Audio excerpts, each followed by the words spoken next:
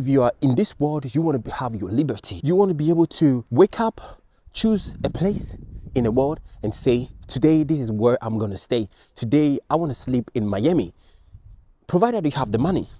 But with Africans, there is a problem. How can you do that? And this is where Africans' problem lies. So we have a problem with our passport.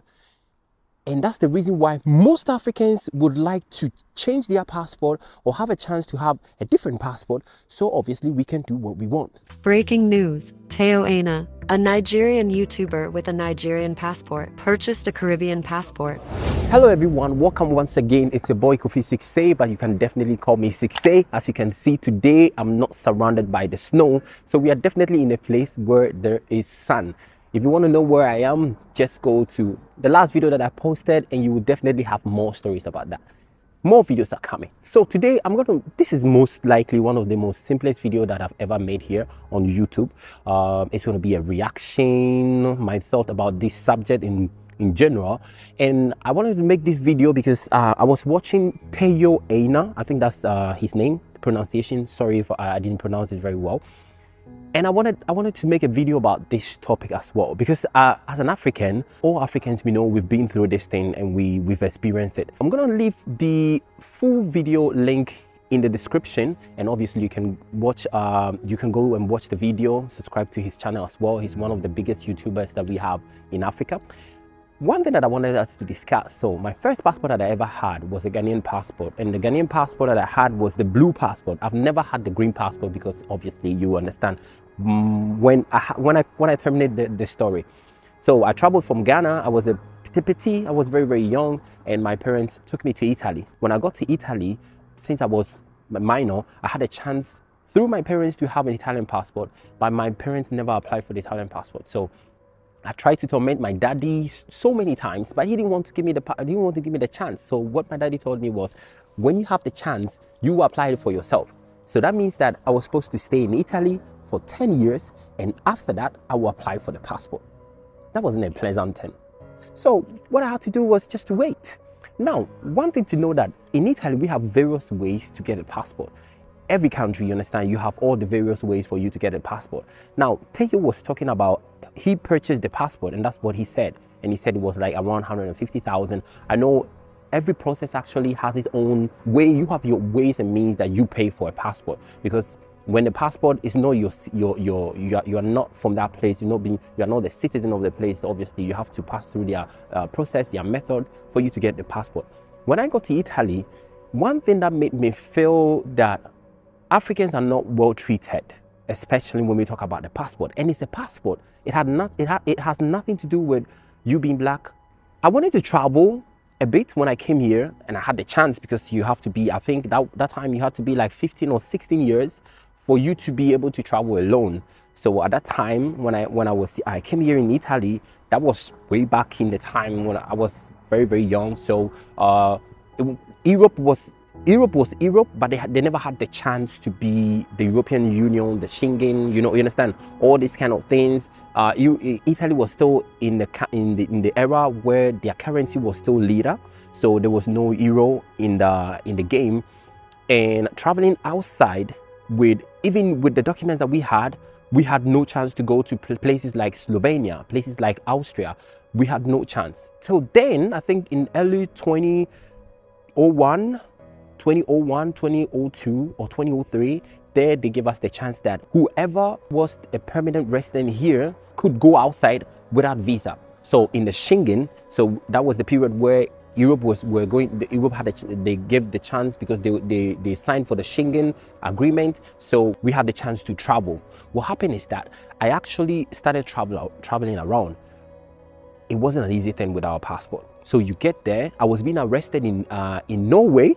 So when Teo said I was being arrested, I was like, oh my God, I went through this thing. So they locked me, my friend, and my friend's girlfriend at that time.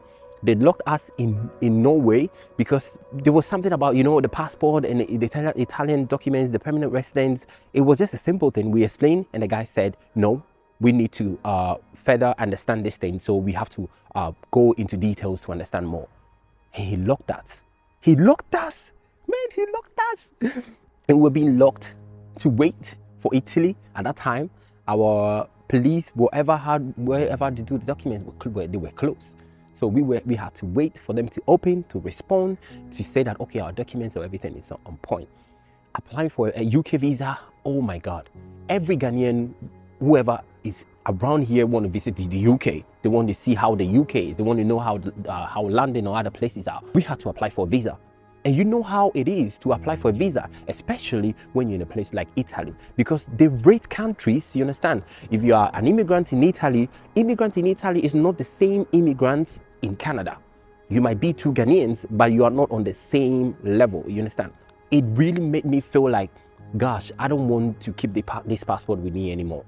I know, and I said no disrespect to this passport, but one thing that I decided is that it is over. I have to find myself a way to get to a passport that will permit me to move wherever I want. Thanks to God, I had 10 years in this country. I had the chance to apply for the citizenship, and here it is not very easy. It is 10 years. So 10 years, once you're done with 10 years, the last 4 years of your 10 years, you need to work to have something that they call CUD. Is a document that explains your financial situation here, that you are qualified for, and you need to work at least the last 4 years. If I'm not mistaken, it's been a long time since I applied for my citizenship. That needs to cover you and your family as well.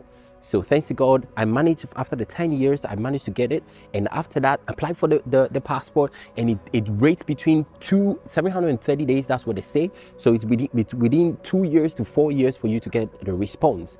And finally, if your process is positive, they would definitely give you your citizenship, so you can apply for European passport. I got a European passport and I went to Canada. This is what I wanted to tell you guys. I went to Canada. Once I arrived to Canada, I had to go outside Canada because I had to activate my work permit. So when I went to Canada and I got to the US border, the New York Champlain US border, that was where I understood that passport actually make difference.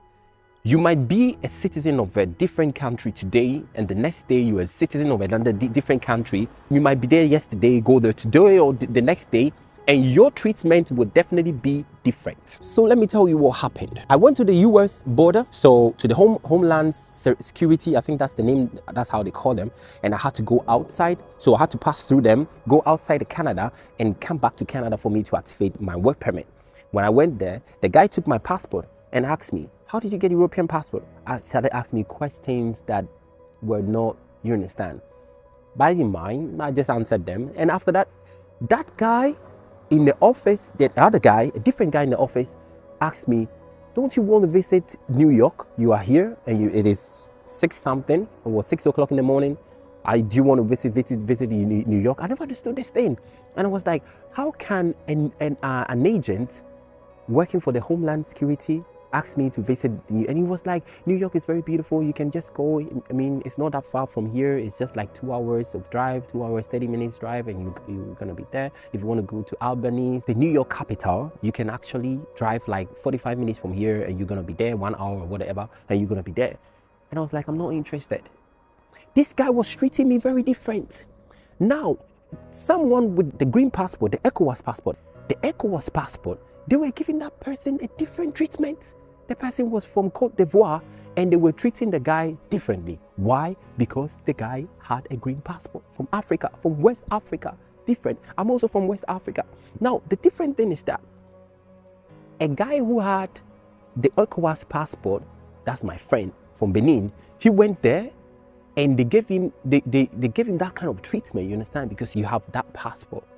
And after that, some few months later, the guy turned Canadian and he went there and they never.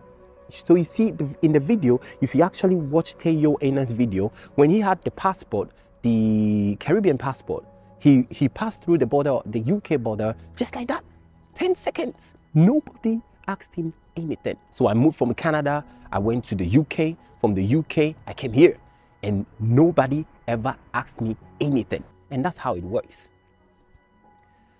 So I understand your feelings, Teo. I really understand your feelings because I've been there and I know how it feels. I actually vowed to myself that I will never go through any visa process where I have to go file, show documents like at work and all these kind of things, because it's not fair. That's what I actually think. It's not fair. So I understand it is not a beautiful thing. I think Africans need to actually sort of doing a video about this.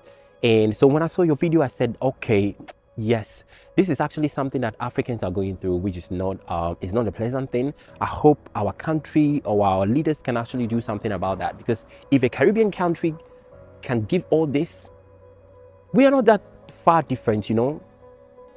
I think we are the same people, So what is the difference right now? What changes?